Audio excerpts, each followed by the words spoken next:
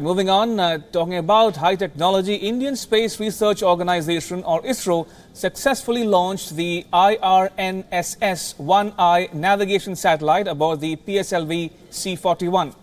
The rocket was launched from the first launch pad at Sriharikota. The satellite replaces the first of 7 navigation satellites, the IRNSS-1A, which was rendered ineffective. The 7 satellites are part of India's NAVIC navigation satellite constellation.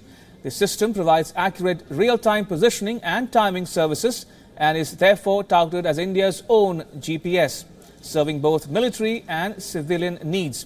It will enable the determination of position, navigation and timing as well. The satellite can be used to send alerts of disasters, mapping, vehicle tracking and more, and is available for users up to 1,500 kilometers from the country's borders. Presently, only Russia and the United States have fully operational navigational systems. China and Europe are still deploying theirs.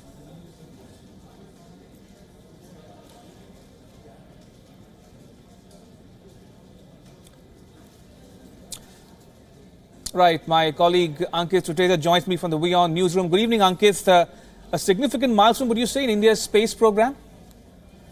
So, Ramesh, it's a great moment for us. After US and Russia, now India is going to have its own GPS system. And today I was just thinking about that incident when India was actually denied the access to GPS system back in 1999 during the Kargil war.